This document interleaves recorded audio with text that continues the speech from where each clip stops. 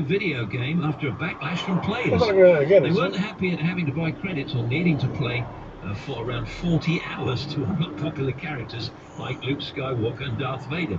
The number of credits required will be reduced now by 75%. Lin-Manuel Miranda, the creator of the hit musical Hamilton, says the delay to its opening in London is frustrating. The opening was put back by 2 weeks because of delays in restoring the Victoria Palace Theatre. Previews were due to start on the 21st of November and will now start on the 6th of December. And Eamonn Holmes has come top of a new survey. He's #1 on the Radio Times list of the 20 best UK breakfast television presenters of all time. See now, I would pick, Eamonn's good. Eamonn's very good. I'd pick Chris Evans, followed by David Frost. Then I'd have Eamon. How about that? It was the premiere of Justice League in Los Angeles. J.K. Simmons plays Commissioner Gordon, and he says that Marvel has stepped it up a notch with this one. Here he is.